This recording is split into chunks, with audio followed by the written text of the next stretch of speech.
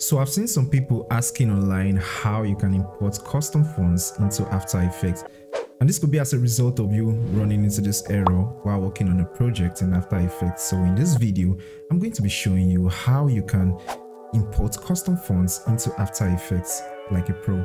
So without any further ado, let's jump right into it.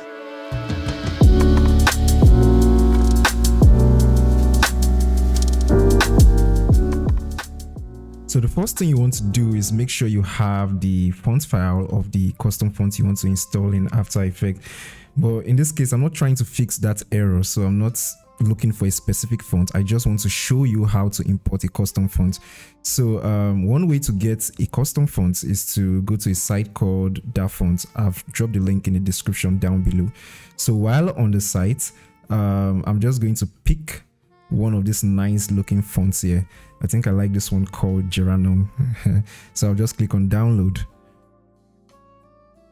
and after downloading it, you open it where you've downloaded it, and in this case it's a zip file. It could be a RAW file, so you can check out our video on Mazitech how to extract a RAW file, but in this case it's a zip file. So by default, the extractor or archive utility that comes with Mac works pretty well, so you can just use that.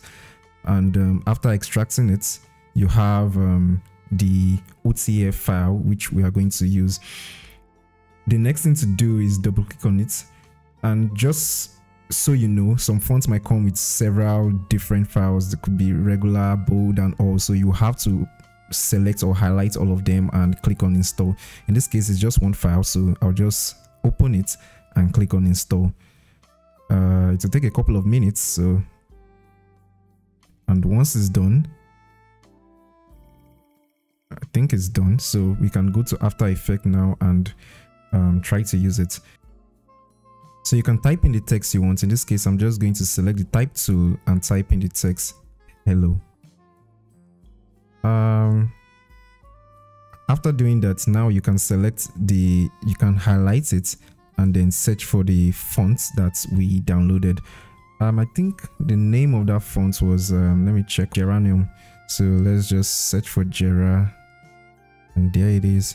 So once you select it, it's automatically going to apply to your text, and that's pretty much it. That's the way you can also fix the similar issue when you have that error, and you can also use it when you want to use a custom font. I hope you enjoyed this video and learned something new. If you want to see more videos like this, make sure you hit that subscribe button, and I'll see you in the next video.